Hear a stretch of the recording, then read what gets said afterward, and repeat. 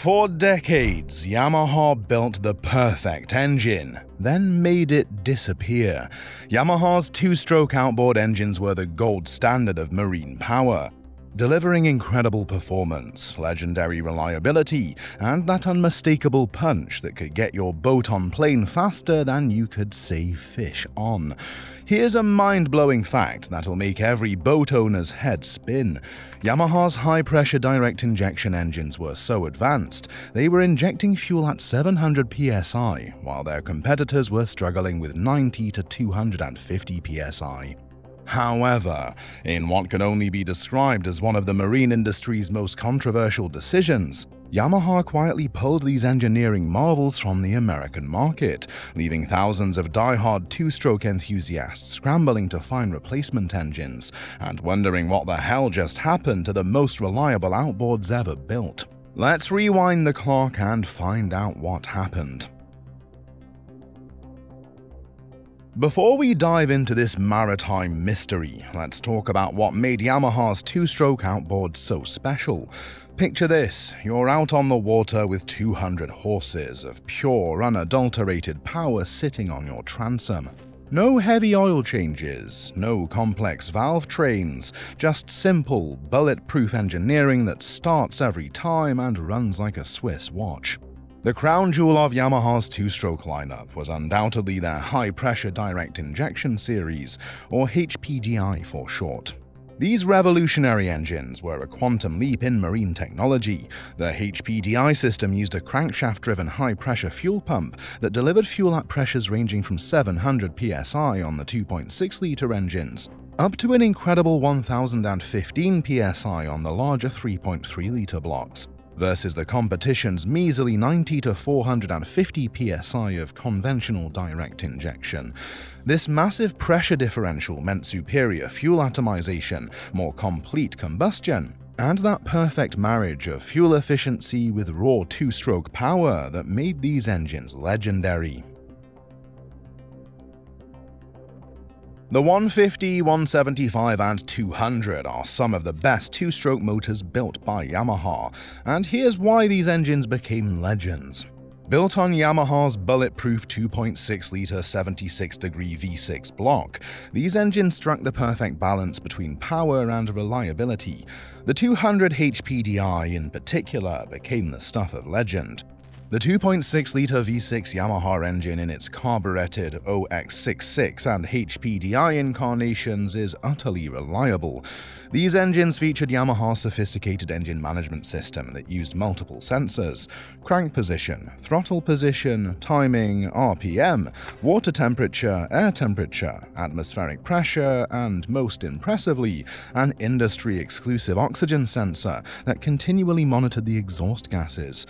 The computer analyzed all this data and automatically adjusted ignition timing and fuel mixture to each individual cylinder for maximum power and fuel efficiency, and fewer emissions during the next combustion cycle. This was basically automotive-level technology in an outboard motor, years before the competition caught up. What made these engines so special? For starters, they were lighter than their four-stroke counterparts. We're talking about a significant weight advantage that could make or break your boat's performance. The four-strokes are 10% heavier than the HPDI when you figure in the 3 gallons of oil the HPDIs were carrying in the oil tank. That weight difference meant better hole shots, higher top speeds, and less stress on your boat's transom. The HPDI system also solved one of the biggest problems plaguing other direct injection systems: lubrication. While competitors were dealing with engines self-destructing because oil couldn't reach the top piston rings, Yamaha engineered a patented bottom piston ring with a taper for oil bypass every 30 degrees. Those 12 tapered areas around the ring allowed sufficient oil to reach and lubricate the top ring, preventing the catastrophic failures that plagued other manufacturers. But here's where it gets interesting and controversial. The 200 VMAX HPDI is really putting out 225 horsepower, according to many in the boating community. Yamaha essentially detuned a 225 horsepower engine and called it a 200. The throttle body would only open up to 3/4 throttle. Talk about under-promising and over-delivering. If you're loving this deep dive into marine engine history and want to see more content about the boats, engines, and gear that really matter to us weekend warriors, smash that subscribe button right now. I've got tons more content coming about the engines and boats that shaped American boating culture. Now, not all HPDI engines were created equal, and this is where things get spicy. Walk away if it has a 225, 250, or 300 HPDI on the back of the boat. That's the advice you'll hear from every seasoned mechanic, and there's a damn good reason for it. The larger HPDI engines, the 225, 250, and 300 horsepower models, were built on Yamaha's 3.3-litre block. And they had a serious Achilles heel. The failures seen in the big block 3.3-litre models seemed to be predominantly due to detonation. These engines were notorious for destroying their number 1 and number 2 cylinders, often with catastrophic results. Here's the technical breakdown that'll make your head spin. The big block HPDIs were running fuel pressures up to 1015 psi, even higher than their smaller siblings. That's incredible engineering, but it came with a cost. The normal pressure for the HPDI HP pump is 1015 psi, plus or minus 217 psi. That's a massive tolerance. We're talking about potential pressure variations of over 20% that could result in significantly leaner air-fuel mixtures. The real kicker? These engines didn't have knock sensors. The HPDI does not utilize a knock sensor, a decision that still baffles marine mechanics today. When you're pushing an engine to 4,000 plus RPM for extended periods offshore, detonation becomes a real threat, especially when combined with marginal fuel delivery from partially clogged injectors or filters. Here's the smoking gun. The reason is not enough oil is mixed at mid-range RPMs. When you're running at those sweet spot cruising RPMs where most of us spend our time, these big block HPDIs weren't getting adequate lubrication to the top end.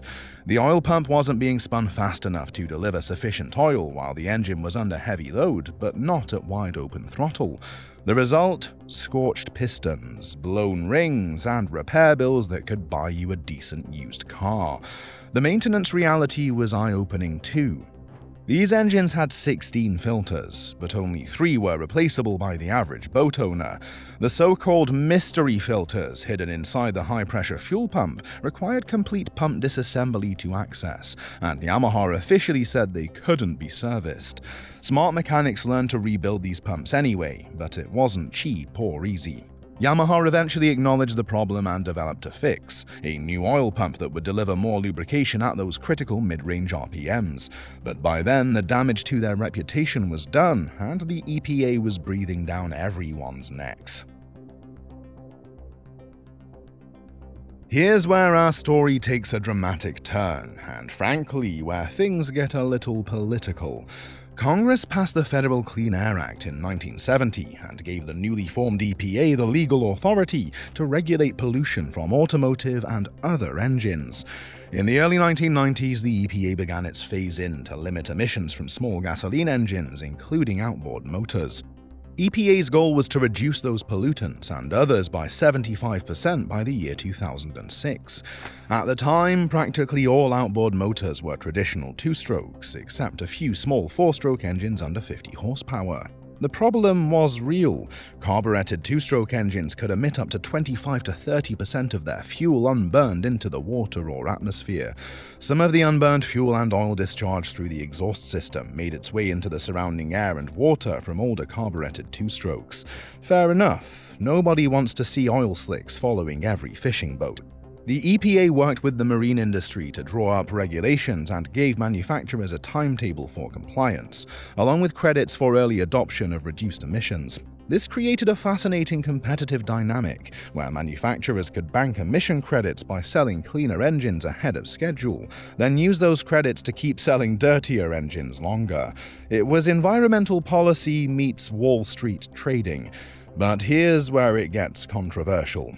Yamaha's HPDI system was actually meeting the emission standards, yet they still pulled them from the American market.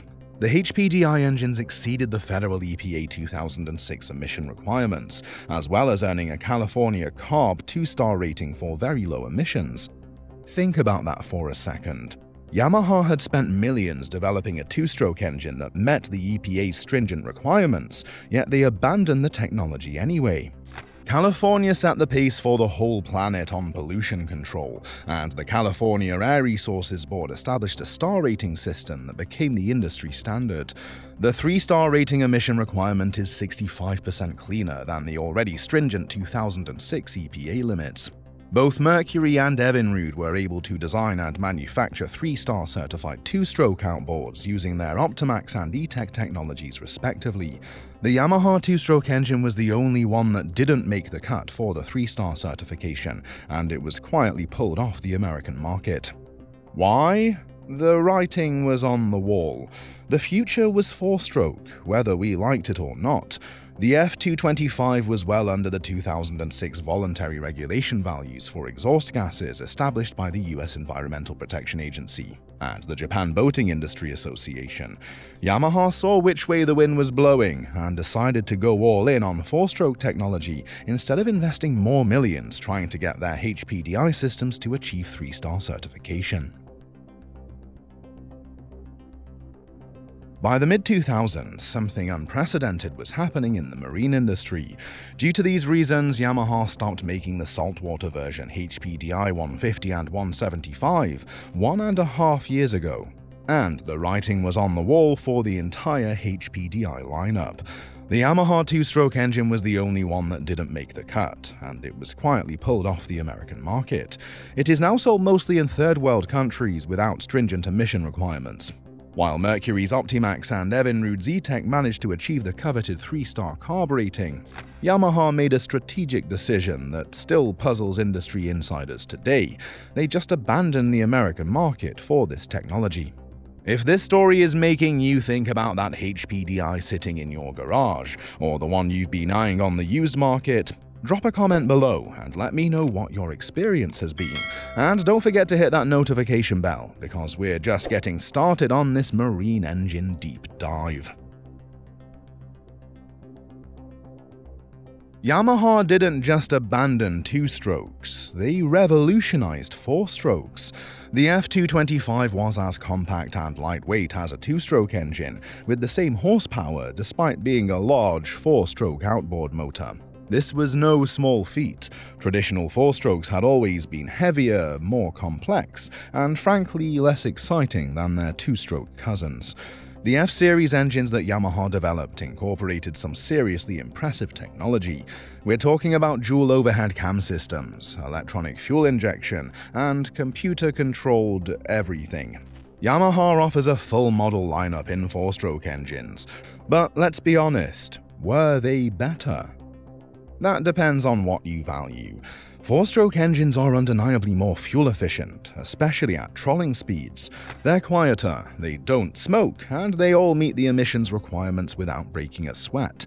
Due to Yamaha's design and engineering excellence, their outboards typically last for 1,500 and up to 3,500 hours before needing a major overhaul. This is where things get heated in marina parking lots across America. The 2-stroke faithful argue that nothing beats the instant throttle response, the lighter weight, and the simplicity of a good 2-stroke. The HPDI also tended to foul out the plugs at trolling speeds, but have a little faster hole shot. 2-stroke guys will tell you that when your engine breaks down 50 miles offshore, you want something simple that you can actually fix with basic tools.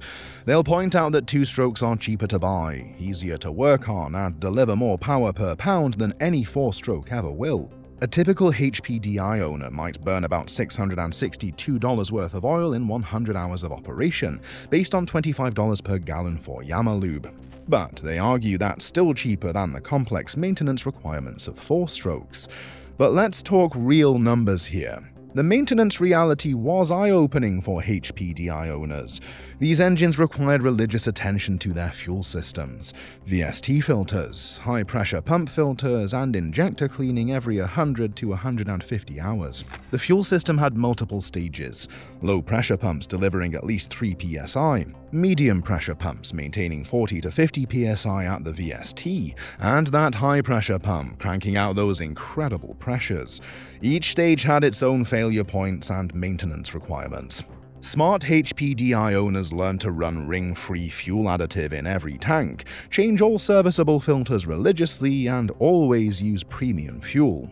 Those who followed the maintenance schedule often saw their engines run for 1,000 hours plus without major issues. Those who didn't, well, let's just say the marine salvage yards are full of HPDI powerheads that met an early demise. Four-stroke converts, on the other hand, love the fuel economy and the quiet operation. The four-stroke requires expensive oil also when it needs a change. But they argue that the longer service intervals and better fuel economy more than make up for it. They appreciate not having to mix oil or deal with the smell and smoke of burning two-stroke oil. A modern Yamaha four-stroke typically lasts for 1,500 and up to 3,500 hours before needing a major overhaul, significantly longer than most two-strokes. The fuel economy difference was particularly pronounced at trolling speeds, where four-strokes could run for hours on minimal fuel, while HPDI engines, despite their advanced technology, still consumed more fuel and were prone to fouling plugs during extended low-speed operation. This became a major selling point for charter captains and serious fishermen who spent long days on the water. Here's something most people don't know. There's a thriving underground market for HPDI engines and parts. Many big block VZ, VMAX owners have nary a problem, and these engines are becoming increasingly sought after by enthusiasts who know how to maintain them properly. Smart boat owners are hoarding HPDI parts, especially for the bulletproof 2.6-liter engines. Oil pumps, injectors, and ECU modules are selling for premium prices on the secondary market. Some dealers are sitting on new old stock parts that are worth their weight in gold to HPDI owners. The irony? The 200 HPDI is probably the best direct fuel injection engine ever made, yet you can't buy a new one anywhere in America. So what's the takeaway from this marine engine soap opera? If you're in the market for a used boat with a HPDI, stick with the 2.6-liter engines, the 150, 175, and 200 horsepower models. Avoid the big block 3.3-liter engines unless you're getting a screaming deal and you're prepared for potential engine work. For new engine buyers, Yamaha's current four-stroke lineup is undeniably impressive. The technology has matured, the reliability is excellent, and the fuel economy is better than anything we had in the two-stroke era. But you'll never get that instant throttle response and raw excitement that made HPDI engines so addictive. The real tragedy, the disappearance of the last major two-stroke engine brand in the recreational boating market, marks a turning point when Evinrude pulled the plug on their E-Tech production in 2020. We're watching the end of an era, folks. Looking ahead, the marine industry is heading toward even more advanced four-stroke technology, hybrid systems, and eventually electric propulsion. But for those of us who grew up with the sound of a properly tuned two-stroke at wide-open throttle, nothing will ever quite compare. Yamaha made a business decision that probably saved them millions in development costs and regulatory headaches. They pivoted to four-strokes, dominated that market, and never looked back. But they left behind a legion of two-stroke faithful who still believe they built the perfect engine and then made it disappear. The story of Yamaha's HPDI engines is really the story of American boating culture changing forever. We went from raw power and mechanical simplicity to computer-controlled efficiency and environmental consciousness. Both have their merits, but man, I miss the days when you could diagnose an engine problem by the color of the smoke coming out of the exhaust. If you've made it this far, you're clearly as obsessed with marine engines as I am. Do me a favor and subscribe to the channel, because I've got tons more content coming about the engines, boats, and gear that shaped our boating culture. Hit that subscribe button, ring the notification bell, and let's keep the conversation going in the comments. What's your take on the great 2-stroke versus 4-stroke debate? And if you've got a HPDI story, good or bad, I want to hear it. Until next time, keep your props in the water and your engines running strong.